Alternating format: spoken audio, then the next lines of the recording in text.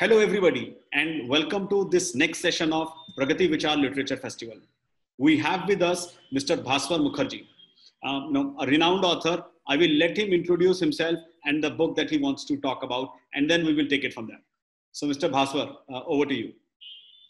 Thank you so much, Kapil, for that introduction. Well, my name is Bhaswar, as he has mentioned, Bhaswar Mukherjee, and I have been an author who has contributed in a number of anthologies, about 11 anthologies. And I've also got a solo anthology which came out last year in 2020. It's called It Happens. And it was essentially a clutch of short stories which had got selected at a prompt, at the Times of India crowdsourcing platform called Write India. And I was very lucky because a lot of, stars of the literary firmament like Amitav Ghosh, Ashwin Sanghi, Nayantara Saigal, Upamanyu Chatterjee, they all picked up my stories for their respective prompts, which appeared in the top 10. This book, which I'm talking about, which we're going to discuss, I've just can introduce the cover right now. This is what it looks like. It is called The Counterfeiter. It's a story on the Abdul Karim Telgi scam, which happened many years back. Running predominantly, 2003 or so on, it peaked. And then, of course, once he died in 2017, there was a remission. So this is the book which we're talking about, which is my first nonfiction, and it's due out in January. Yeah. So that's my introduction. Sure. So moving to nonfiction, this particular book, what was the reason? Okay, it's an interesting question. When we actually started looking at the various things on nonfiction and scams, we found that when I'm talking about also my literary agent, the book bakers, and Sohail Mathur. When we were discussing and basically doing what we call blue sky gazing, we found that for the Telgi scam, there were two books which had come out. One was by Sanjay Singh. It's called Reporter Ki Diary, which was in the Hindi vernacular. It came out in 2004, much before a lot of developments happened in the Telgi story, because he died in 2017. And the next one was actually a short compendium which appeared in a book called Dangerous Minds by S.L. Hussain Zaidi and Brijesh Singh. So we felt that there was this huge gap because the story had never been told. So what I did was, with the help of someone who's my friend who's in the legal department, he's actually an advocate and a partner. I dug up all the cases related to Abdul Karim Telgi, and I recreated the story. So I call myself a sutradhar actually in this whole scam or the story which happened. And that's how this book came into being, because actually we realized that although there have been lots of newspaper reports and videos and so on and so forth, there has never been a chronicling of the story. How exactly did this underdog rise from a small station called Khanapur, where he used to sell chikus and pears, to become such a large scamster? What exactly happened? How was he able to game the system? Okay, starting from whether it was the India security press or the police or the politician, what exactly happened? So that's how the story came. Sure. So I'm sure you are the sutradhar of the story, not the sutradhar of the... No. Anyway, so in some ways, would it be fair to say that this is not a chronicle, or this is not the story of somebody who was, inside the game, whether it was as a sufferer or whether it was as a scamster? It is actually the true chronicling of the story from, call it a dispassionate, unbiased point of view. Absolutely, yes. This person obviously had no clue. In fact, until he met a guy called Ram Ratan Soni, he had no clue about this entire world of counterfeiting. Sure. And that also, it happened because he was put in the same prison in Mira Road as him. That's how it actually has started. Before that, it's not that he wasn't doing it. He was actually, a travel agent who was trying to get the people who were not allowed to emigrate abroad by, changing the papers. He was there. But if you look at, when one reads the book, you realize that he actually started in a very humble way. He was a good student, a fairly meritorious student, but he was a very, very laid-back person. In fact, when he joined his job first at Felix Industries, which was selling furniture, he got thrown out because he couldn't meet his sales targets. So he was a very laid-back kind of a chap. Then he went to the Middle East, where he could not, again keep any work. And that's when he came back and found the quicker way to make money.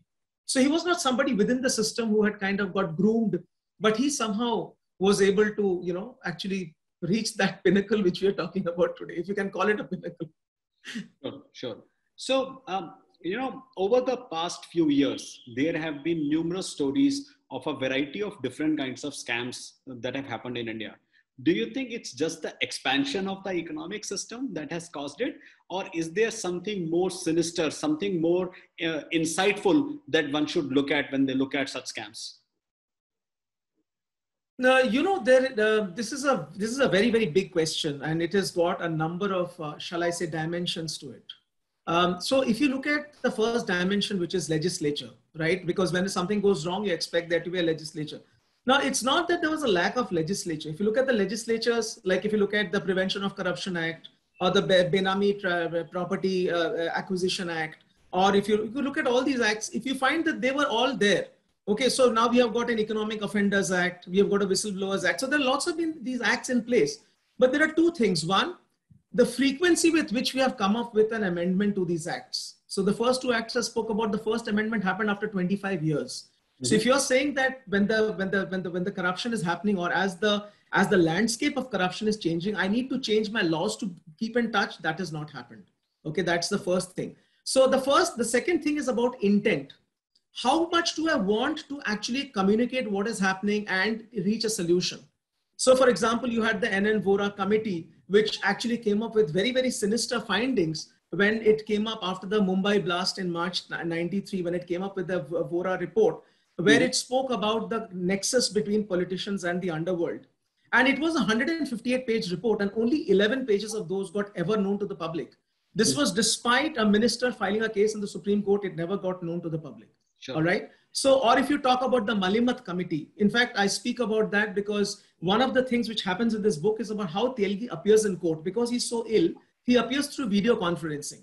Now, this whole idea about looking at or having a criminal case review, etc., and using a video conferencing facility was one of the recommendations of the Malimat committee, which happened in 2003. But there are 158 recommendations that has been made, and none of them have been fulfilled. Sure. And then this whole nexus which we see between the politicians, the police, we saw a part of this getting played out, this whole thing on Sachin Vaze and, Parambir Singh going off. And, when I read these stories, it seems that I have already read that because it's happened in the Telgi situation exactly. So it's quite, so there is a pattern. Okay, so one is transparency, one is the intent. Okay, and so these are the few factors which I kind of, which kind of make this such an ugly game. Otherwise, if you look at in terms of the legislature, etc., and of course there are lots of other things which are mentioned in the book. So there is a chapter which is the penultimate chapter before the appendix, where I talk about the stamping in India, where I speak about it's called the famous last words, where I talk about these things. Yeah, so yes, this is something which is there are too many dimensions to it. Sure. So do you think the scamsters in India have just taken advantage of the loopholes that are present in the Indian financial ecosystem? So yes, so the fact is that when I create any law or a standard operating procedure or a system, that is based on good faith. And unfortunately, unlike a system which is created for a system which is created for anything which can be dry run and tested, there is no dry running or testing of this. So when you create such laws, the only test is what happens in reality. But the question is, how soon am I reacting to it? Now, when this Nirav Modi scam happened, if you look at the nub of the problem, it was essentially a fact that the CBS, which is the core banking system, and the messaging system were not on the same platform. Sure. Now, I find it very difficult to believe that, yes, it was a loophole, but the fact is that this has been going on for a long time. And you've got internal audits, you've got statutory audits, you've got concurrent audits, you've got RBI auditing, and you couldn't find this problem right through. It seems to be, it seems to be very, very strange. Or the fact that if you look at a cooperative bank problem and the fact that the depositors are the ones who've got the main say in cooperative banks. So when, Housing Development Industries Limited was being given 60% of the loans by PMC, which was another big scam in the country. How come? Because that's an operational loophole or a lack, in the very structure of a cooperative bank structure. So it's the loopholes will be there because they have not been tested. But as soon as something comes to light, how quickly do we react? That's essentially the crux. And do you think that's where I think we have failed? Do you think we as a country have done a good job at that, plugging those loopholes? No, we haven't. Okay. We haven't done that. We have been very, very reactive. Sure. Very, very reactive. So, and that also very, very slow.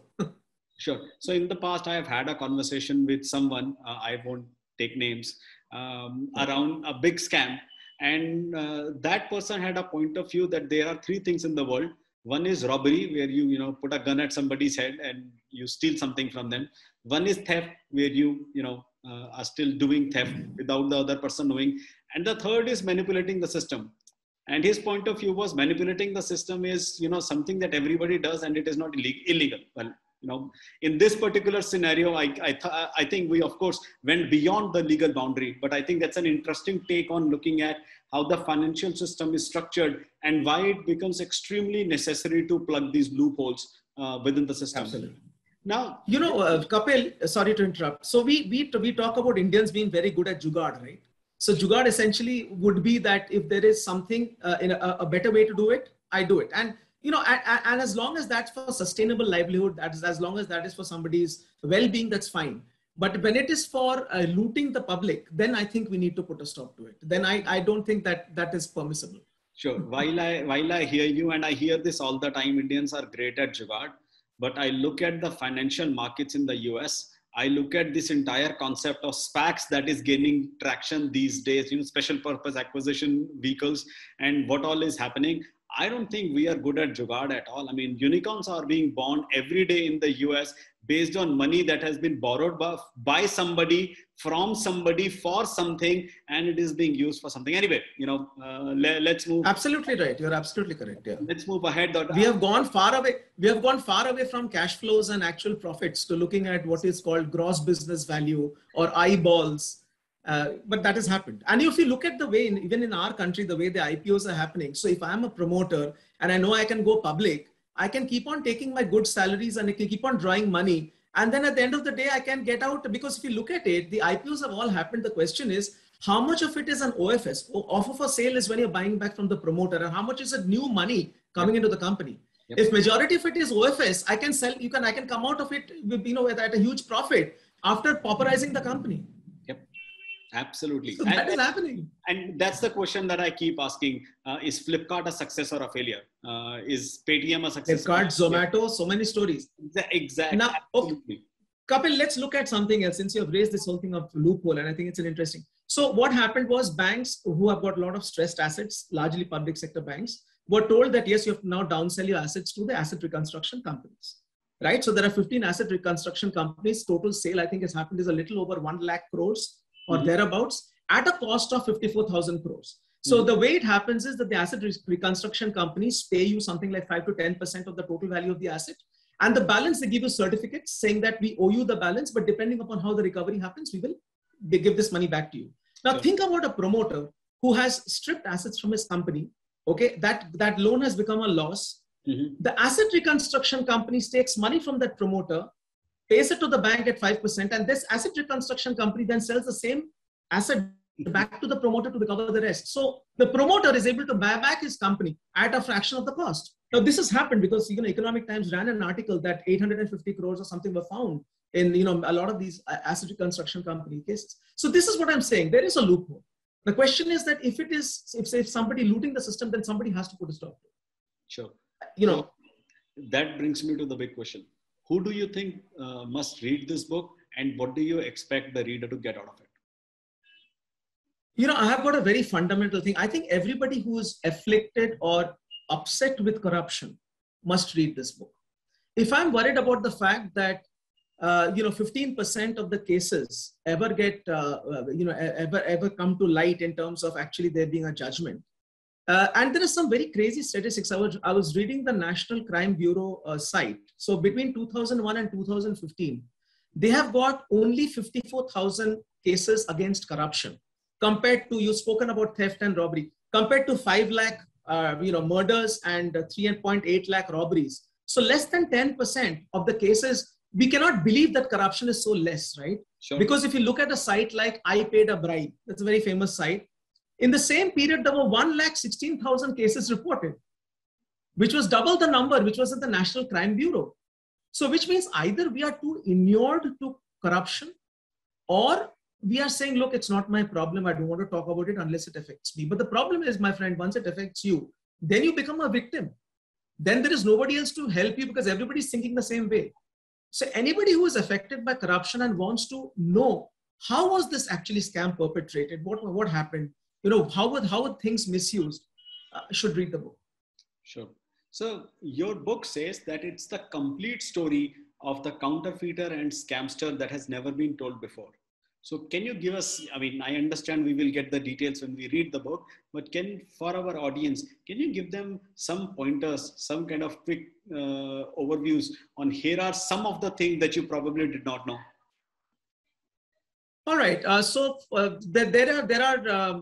when I went through the cases, looking at the book in terms of the chronicle, how were the dots actually connected? Okay, so for example, this guy was born somewhere in the 60s, and then he did his school, college, and then he went for a job. So, how long did he spend there? When did he come back? How did he get into the first heist or whatever that scam was? Because that was under the Immigration Act he got actually. And then how did he meet Ratan Soni? So this entire chronicling is not there anywhere. Okay, this entire sequence of how it actually happened. How did he start off? So there was a process of washing the paper. What was this process of washing the paper? Okay, then the situations with the institutions buying from him. Why didn't they know that special adhesive stamps cannot be bought from a stamp vendor? They can only be bought from the offices of the stamp office. Nobody knew that. Sure. And so those kind of detailing is there in the book. How did it actually happen? So how did the SIT come into play? What was the reason that the Home Minister of Maharashtra actually resigned? What was the real reason? Okay, so those are the kind of detailing and how the connections have happened between what Telgi did. How did he scam the Indian security press in Nashik? What exactly happened? So he set up a company called Unique Enterprises, which started bidding for these machines, because Telgi realized that this whole process of washing was fraught with risk, right? Because of the fact that washing did not give them actual, perfect stamp papers. And of course, he had to pay speed money. So it was not just worth the effort. So then his company, this Unique Enterprises, how did they actually get into, when those auctions happened, how did they buy the machine? Now, when they buy the machine, the plates of the machine need to be destroyed, because otherwise anybody can use it to make new stamps, right? Sure. Which is exactly how did he game the system? He actually got the machines with the plates. Okay. So sure. he got in touch with the deputy general manager, and how he bribed him. So all that kind of detailing, how he moved from just doing, shall we say, grade bronze kind of scams to getting to the platinum level. How did he actually do it? Sure. How did he, and how were the police involved? For example, why was a particular police inspector not actually caught on a particular day? Because there was a way in which he was sent to do some chapa in one place and pick up stamps which were not belonging to Telgi, but or belonging to Telgi, but was attributed to somebody else. Because he was not the only person playing this game. There were other people. So how was he able to game the system to get the others, his own crimes loaded onto others? So all that has been chronicled in this book. Sure. And that is something which has never been done before. Sure. See, sounds fascinating. Now, fundamentally, and a lot of people ask this question for a variety of different scams. Punishing the guilty or recovering the lost funds? What do you think should take priority and why? Kapil, I'm very convinced both are important, and I'll tell you why. Because if I cannot make an example out of someone, I'm not going to be able to make it act as a deterrent. So if somebody knows that if I'm a Malia or a Nirav Modi and I can get enough money to go and stay abroad, right, or a Mehul Choksi, then getting that person back, and now that is very, very, it's not easy, because you're talking about jurisdictions across continents, and getting them back is not easy. The second thing is also getting the money back. Mm-hmm. And there are these strange estimates, and I've used the word guesstimate in my book, saying that about $1.3 trillion have been sent abroad. All right, the black money which has been sent abroad. Now, $1.3 trillion, my friend, is 50% of your GDP. You're the fifth largest nation in this world. Your GDP is $2.94 trillion. So which means that if I could get that money back, you and me wouldn't have to pay taxes for the next 13 years. Sure. That is the kind of wealth we are talking about. So both are important. One is public money has been siphoned off. They have to be returned. Second, people have to be made an example. And I've come across actually fairly strongly in the book because I feel that way. See, we keep looking at a murder or a rape or whatever it is and feeling very bad that this kind of a crime has happened. Now tell me, for that small technician in Kingfisher Airlines who is unable to feed his family, or the 3,000 gems and jeweler manufacturers in Nirav Modi's factory who were denied their livelihood and perhaps a lot of them have killed themselves, who pays for these crimes? Sure. We calling them white collar crime? Because there are actually deaths involved here. Or say the bank, which actually allows terrorist funds to be routed through their account or through their counters, which creates, weapons of mass destruction and thousands of people get killed. So are we talking with the same yardstick? No, we shouldn't. These are as criminal as crimes themselves. Sure. So we have to change the entire legislature when we talk about these crimes. Mm-hmm. So when you talk about changing the entire legislature, what would be some key changes from your perspective that should happen in the financial structure? They could be within law and order. They could be within judiciary or within, the executive branch coming up with new legislation for it, or they could even be in the financial segment itself. Right. So there are 2-3 things. One, and I'm going to first try and give the big picture. So one is everybody talks about punishing the criminal. Nobody talks about rewarding the guy who's got integrity. I think we need to reward integrity first. If you want more people to be good and not put their hand in the till, you need to reward integrity, which doesn't happen. The second thing which happens is, unfortunately, despite of all these audits I spoke about, regrettably, nothing much has happened. We have seen these crimes happening despite all the regular audits which have happened. I mean, who thought, you and me would have never thought that, one Prashant Jain who runs some Trimurti perfumeries would have 200 crores found in his house, right? Who apparently wears, sandals and slippers for weddings. We will never think about it, but there are people who are doing this. So second thing is we need to basically revamp our Protection of Whistleblowers Act 2014, because one of the things which the US has done fairly well is, reward as well as protect whistleblowers. Now, if you have somebody within the system who's willing to talk and who knows that that person will remain safe, that becomes a very important person within the organization. And we know this for a fact that organizations, everybody has a whistleblowers policy, but nothing much has been done about it. So I think these are two main areas which need to be focused on. The third thing, there have been, as I was speaking about the Malimat Committee recommendations and I was speaking about the 158 recommendations, there is a lot in the criminal justice system. So for example, you and me may want the police to come to our house if there has been a dispute, but that is not his real job. This is called a non-cognizable offense. His real job is in trying to tackle the cognizable offense. So we must leave time because these guys otherwise get stretched thin. Or for example, when someone is arrested, the judicial custody is only for a period of 15 days. Now that does not allow the person any time to be able to complete it, which means that, have to go back, get permission. If somebody's moved to judicial custody, bring him back. So these are some of the areas which need to be very seriously addressed. Third thing is when a government or a government servant or someone working in the government is going to get arrested, it's not always a problem with the prosecuting agency. Very often the rules and regulations do not allow him to be arrested unless, so for example, if there's a police officer, the police commissioner has to sign it. So those are some of the red tape we must cut out if we want to deliver speedy justice.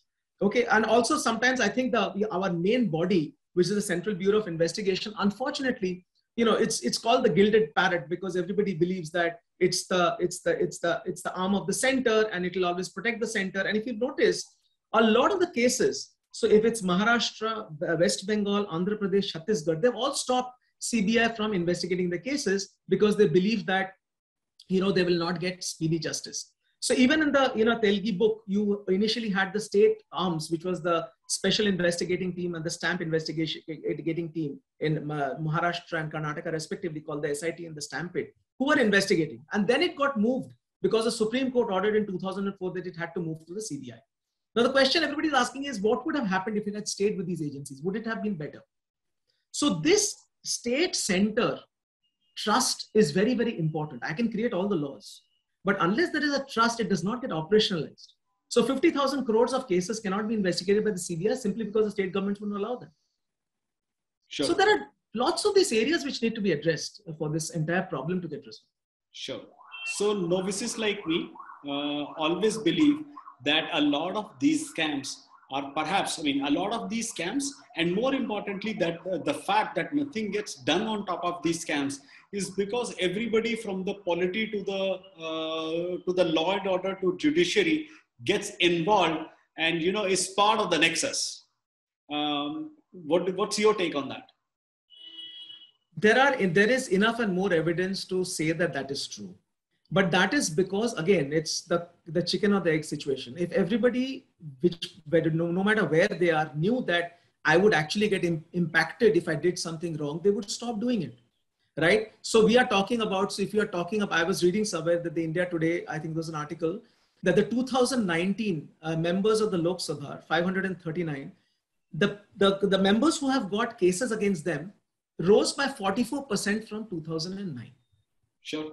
So now, so those are the issues we must address. You know, I can make all the stringent rules, but unless everybody knows that they're actually going to get enforced, they are not worth the paper they're written on. So there are lots of areas which can be addressed. I'm not saying that, you know, this book propounds to open up these areas, but it has asked some questions, saying that, can we look at this? Can we look at this? Can we look at white collar crimes differently? Can we move it out from the civil status totally to the criminal status? And how soon can we do that? How can we improve transparency? Let people know what is going on. Or then those kind of questions. And, you know, if we do that, then obviously anybody, regardless of whether he's a police officer, whether he's a lawmaker, whether he's a politician, if you know that, okay, you know, I might get exposed or something might happen to me, then there is a deterrent. Unfortunately, is that the way to work? Should we always have a whip over somebody's back? Isn't there something which happens, you know, organically? That is where you have to start rewarding integrity. Because if we don't reward integrity, that fundamental change will not happen. Sure. So let me get back to the book. What was the most difficult part of writing this book? Very good question. The most difficult part about writing this book was trying to assimilate the actual sequence and how things happened by looking at all those various cases. So it was like, you know, you're like a fireman who, as soon as he's put out a fire in one place, there is another one starting somewhere. Mm-hmm. So as soon as you believe that, okay, you've got a hang of how he did it, there is a new angle which comes up in Delhi or somewhere else, and there's some case there, and there is a new player. So that, but it was a very, shall I say, interesting process of discovery. The more it challenged me to find out exactly how are these all connected. Okay, how are these players connected? What exactly did they do? Okay, and also what is also very challenging, because if you look at the SIT report, which was basically the report on which Sanjay Singh had based his first book on, it talks about, you know, what are the allegations on this report, but the counter view of the parties who have been kind of said that you are wrong, what is their point of view? I thought it was important to present that as well. Sure. Because then then the reader can take an unbiased view, saying, okay, fine, this is perhaps what may have happened. So those were the challenges in the book. Sure. And but it was a challenge I enormously enjoyed. Sure. Perfect. What was your most favorite part of writing this book? Well, I had never attempted a non-fiction before. Mm-hmm. And I had to, you know, draw a very fine line between making it factual, at the same time retaining enough interest. Because, you know, I'm from the financial world. I've worked in banks for most part of my life. I now run a training and consulting firm on banking. So the financial sphere is, you know, I'm comfortable with it. But how would a person who doesn't understand finance, how would that person understand that book? In fact, my appendix, I've got a whole thing on stamping in India. Okay, so the guy must need to know what's the difference between a document and an instrument, sure. Right? What are the various kinds of stamping? Why is stamping important? What does it do legally? And in a language which does not kind of, you know, intimidate or throw him off. There's not too much of legalese or jargons. So that was a challenging part. Keeping it factual, at the same time getting enough interest so that you know that there is a story which someone can identify with. Okay, you know, this could have happened to somebody. Sure. Hey, we are running out of time. You know, any last words that you would want the readers of this book to remember or to look out for? Yeah, I leave my readers with one thought at the end, which I'm going to say again here. This whole thing about the fact that each one of us as a brand ambassador of India, right? And if we believe that there's something wrong happening, and we might either believe we can solve it, or we believe that we can raise it, we must do one of the two. If every person can do that, if every reader can do that, I think this book would have served its purpose. If the book can inspire people to at least do that, saying that, look, because if you look at the way in which the scam was perpetrated, it was a matter of a lot of people shutting their eyes. Sure. Otherwise, it wouldn't have reached this proportion. Sure. So, for example, Telgi, the way he used to run this is basically to get a stamp vendor, because his license got cancelled in 1995. It got awarded in 94, it got cancelled in 95. So he used to get other stamp vendors, use them as a front with their license. Now, someone who's an LIC or Indian Oil says that, hey, I'm making a payment to this stamp vendor, the company is in somebody else's name. Why am I not making the payment? Why are there two different entities? Simple questions like that. Sure. Nobody asked. Sure. So that is my fundamental question, that all of us are working in areas of responsibility. So if each one of us can at least do that, this book would have served its purpose. Sure. I'm sure the readers are going to read your first non-fiction and they are going to say, how unreal, man, how is it even possible that somebody put something like this up? So with that, thank you so much, Mr. Bhaswar, for coming on PragatiE Vichaar Literature Festival, for sharing my honor from your book and for talking to us about it. I really wish you the best of luck with this book. I'm sure the readers are going to enjoy it, and I'm sure they are going to get a lot of learning in terms of, not just in terms of what not to do or how to be more responsible, but also in terms of what can they do to benefit society, to benefit India, and to kind of keep their surroundings cleaner as well. So absolutely. Thank you so much. Thank you so much, Kapil, for this platform, for this opportunity. It was wonderful talking to you. And last, I just want to leave you. I don't know if it's visible, but this is the book. This is what the book cover looks like, and the book will be out soon. So please do read it, and please do give feedback, laudatory or otherwise, because that's the only way I can ever improve. Absolutely. And for our viewers and for our readers, please do watch out on frontlist.in. We will be talking more about this book, I'm sure. Thank you so much. Thank you so much, Kapil, and all the very best for the fest and all the other people and participants. Thank you. And the people who are viewing it. Thank you once again for the opportunity.